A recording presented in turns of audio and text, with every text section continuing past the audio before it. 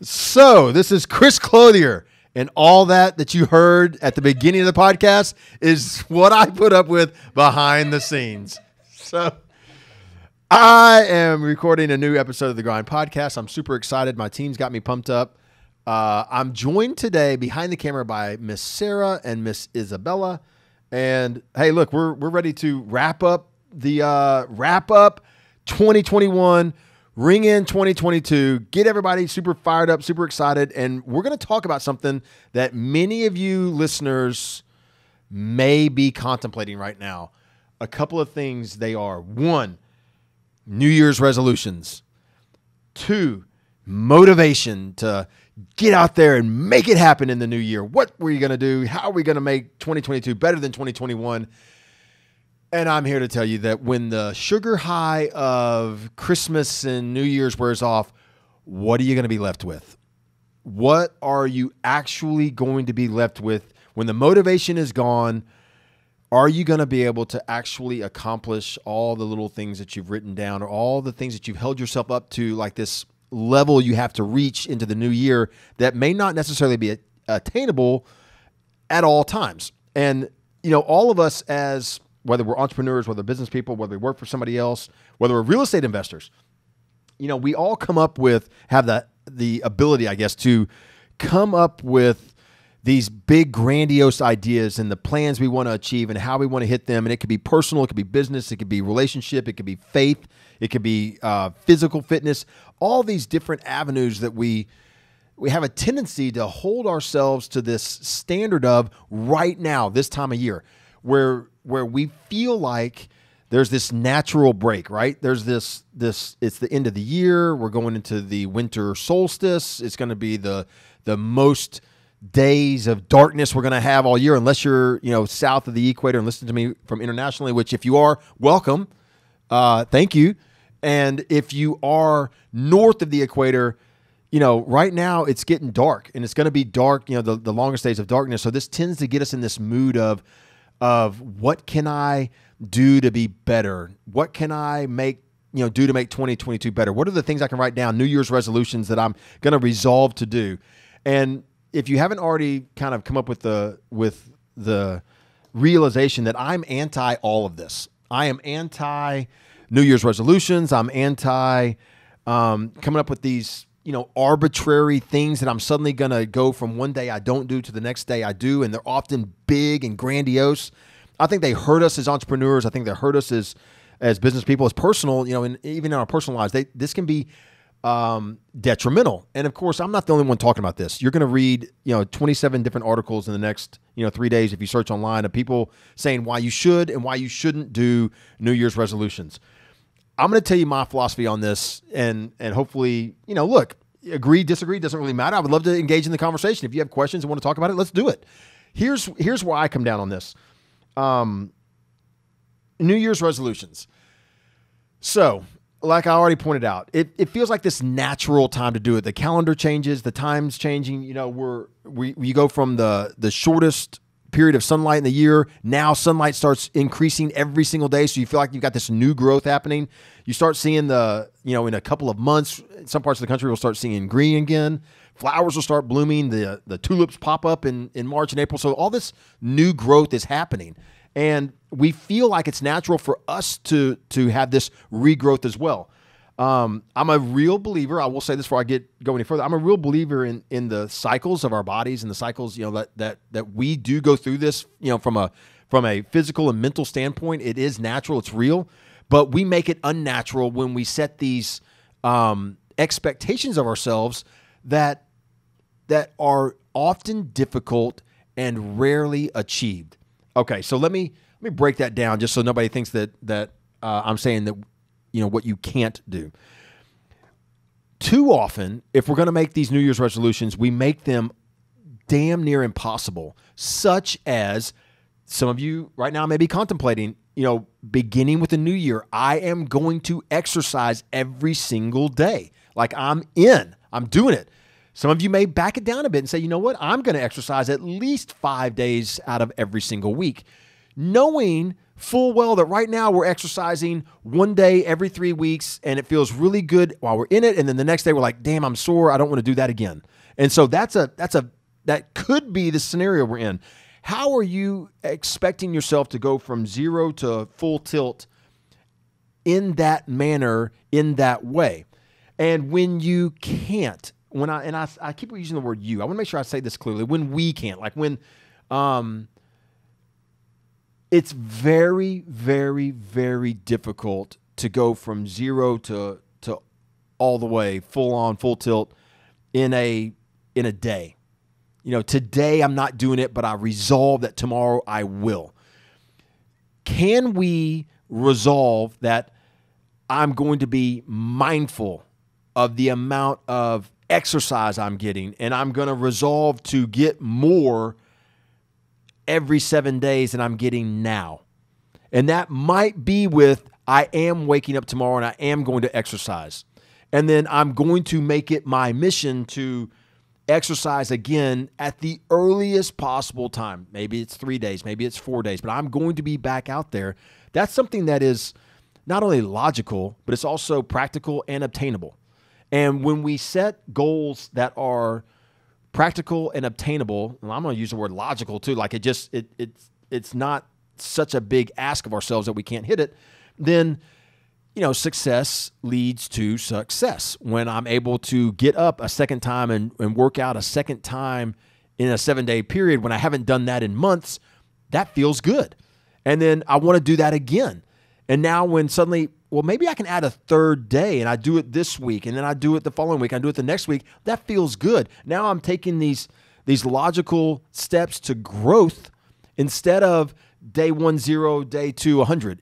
When we're setting, if you're one of those listeners that says, look, I like setting new goals, resolutions, whatever you choose to call it, going into the new year, be mindful.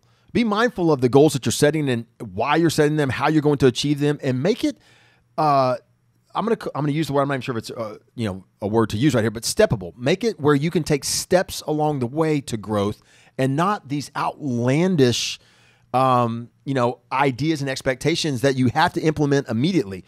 If your New Year's resolution is, I've had the idea of writing this book forever and I'm going to write my book this year, that's awesome. That's awesome. But if you don't follow that with, and I'm going to start with, the program I need or the typewriter I want to use or and I don't start with setting the time aside in my schedule when this is my period. And it's not 6 hours, every Saturday I'm going to write my book, but maybe it starts with, I'm going to take, 30 minutes, on this day or that day or whenever, and I'm just going to start penciling it out. I resolve I'm going to write a page of my new book on my ideas this week. By the end of January, I want to have a book chaptered out. I want to have, all my thoughts and ideas down on what I'm going to do. You give yourself bite-sized steps to get to what your goals are. I'm not, I need to be real careful that I don't turn this into some kind of a goal setting session. We stick to the New Year's resolutions and that kind of thing because, I'm not the guy that goes out there and again, if you know me by now, I don't have this long list of things I'm going to do. I don't have this, before I die bucket list of all the things I have to accomplish. I like to do things very bite-sized, what's directly, 3 feet in front of me. What am I into right now? What's really important to me? And I try and focus on those things. I try not to have too much that's out there, because I find that leads to disappointment in my own life. My own experiences have shown me that leads to regret. That leads to, let's call it shame. Like I didn't, I said I was going to do this and I didn't accomplish it. I really, really like having smaller, bite-sized ideas, things I want to do directly there in front of me. You probably also know that I'm a big believer in surrounding myself with people that can help me get there. So, as you're contemplating going into the new year, you might be thinking about, I need to set myself some New Year's resolutions. I want you to think about making them bite-sized, making them smaller. maybe it's in the immediate future. What do I want to try and do and accomplish? And little bitty adjustments. Instead of saying that suddenly I'm going to wake up at 5 a.m. every day with my alarm clock, even though I normally hit snooze 6 times from 6 o'clock to 7 when I finally get my ass out of bed, maybe instead you say that I am going to only hit snooze 3 times for the month of January. Like, I cannot hit snooze more than 3 times. So my alarm goes off at 6, I'm up at 6:30. And then by the month of February, if I accomplish that, now it's going to be, my alarm's going to go off at 5:50 and I'm only going to hit snooze 3 times. And now I'm actually getting out of bed 10 minutes earlier than I had before. If we think that we can suddenly change everything about who we are, what we do, our routines, because it's January 1st, because it's the new year and that's what I'm supposed to do, then what invariably happens, and I'm going to explain to you why this happens here in a second, that we don't accomplish anything. We end up with regret. Like I said, we end up with shame. We end up with, our New Year's resolution check-in the second week of January, and we realize that we've already blown every New Year's resolution we set. We are on pace to hit nothing. And that's a true story. That's something that many of us, I'm talking it, you guys listen to it, many of us have experienced. So why? Why is that? We'll go back to I know I talked about this early on in the podcast. One of those first, I think probably 7 or 8 podcasts, I talked about my thoughts on motivation. And this was taught to me, luckily, by a friend of mine who's actually my trainer. And, I ran a 100-mile ultra marathon many years ago, 4 years ago. And I saw my trainer that I use now let's see here. It's been about 14 months ago. And he and I were talking, and I said, hey, I want to get, back up out there. I'm going to go do another 100-mile ultra marathon, and I want you to be a big part of it. I've recognized some of the mistakes I made with the first one, whether it's training or preparation, and I want you to be a big part of helping me reach my goal of running 100 miles. Now, since we're talking about goal setting and, New Year's resolutions, I gave myself a 2-year window to prepare. And I built these little milestones along the way that I wanted to accomplish that had nothing to do with hitting and finishing a 100-mile ultra marathon, but had everything to do with the fitness level I needed to reach, the way I had to have my body in tune and prepared for what I was going to do. So when we're talking, I'll never forget the first time we sit down, and he's like, all right, so you want to start training again? I said, yes, we do. And he's like, why? And I said, well, I'm really motivated right now to get at it. And I mean, before I could even say anything else, he was like, we're done. It's over. I'm not going to train you. I'm just not willing to do it. And I said, why are you not willing to train me right now? And he said, because you're motivated. He's like, motivation is fleeting. Motivation comes and goes. Today is a random Tuesday. You're saying you're motivated to get it done. Well, what happens on Thursday when you didn't eat a proper diet on Wednesday? Maybe you stayed out a little bit too late. Maybe you didn't get enough rest as you woke up on Thursday morning, and today is a training day, but you're not motivated anymore because your body's not fueled. You're not, rested properly. You don't really feel like doing it anymore. So today you're not motivated. So that's the day you don't do what you're supposed to do. He was like, I'm not interested in training anybody where, if they're motivated, they're here. If they're not motivated, there's an excuse. And I thought, man, this is like mind blowing. This is, I thought it spoke to me in so many different ways, from the business aspect to the personal life aspect to my fitness goals. And I've used it and talked about it ever since then, that motivation is fleeting. He's right. When we're not motivated, when some external factors affect our approach to whatever our goals are, to whatever it is we're trying to accomplish, it really lowers our ability to actually succeed. And then when we don't succeed, just as success leads to more success, failure can lead to more failure. As I said earlier, the shame, the disappointment, the realization that I'm not on track can knock us even more off track. So forget motivation. Motivation is not enough. There has to be some greater need that you're trying to fulfill. For me personally, I looked at him and said, you know what? I hope one day to have grandkids. I've got 5 kids. Maybe I will have grandkids one day when I'm in my 70s and 80s. I've seen people When I go out skiing, at different ski resorts, I'm always intrigued by, when I was out in Utah, there was a group of people. They called themselves the Over 80 Ski Club, and they are a group of men and women that are there at the ski resort, and they're all going up and they're skiing down, and they're all skiing together, and they're all over the age of 80. And I told him, I said, that's what I want to do. I want to be physically fit. I want to be active. I want to be doing stuff in my, well into my yonder years. And he said, that's a reason for me to train you. Because that's something that you will get up every single day, no matter how you feel, no matter how you're fueled, no matter how you're rested. And you'll say that what I'm really doing today isn't about running some 100-mile ultra marathon. It isn't because I'm motivated or not motivated. It's because I have this, this long-term vision, this thing I want to achieve. And what I do today helps me get there.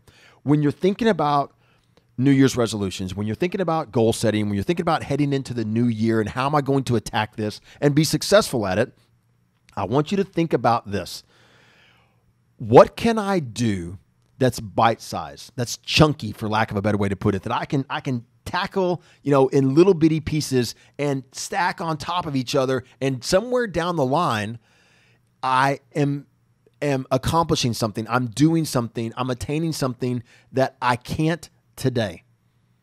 Don't give yourself these ultimatums of I must do X in order to be happy. I must do X in order to have hit my resolve and fulfilled what I said I was going to do. I implore you not to go that route. Give yourself the flexibility, the latitude that says, I need to make small changes that over time, bite-sized, built up, will hit the big change I want, no matter what it is. If you want to accomplish something, if you want to do something, if you want to change something, whatever it is, start with things that are practical and obtainable, and then build your plan that's going to get there. If you want to make massive change, okay, and massive impact, start small, consistent as often as possible, because small, consistent, built up over time becomes massive in the end. Guys, as we approach the new year, I wish everybody a fantastic 2022. I hope that you, let me just say this differently. I'm blessed that you take the time to listen to the podcast. I really appreciate you being a part of it. I appreciate all the info that we get back, all the sharing that you guys do, the liking of the different videos, the comments that you send us, the emails. It means a lot to us. The whole team loves it. And we're just appreciative of you guys listening. All right. You listening, being a part of this. We're going to keep bringing you a great year of podcasts in 2022. Until we talk again, guys, commit to the grind. We'll see you.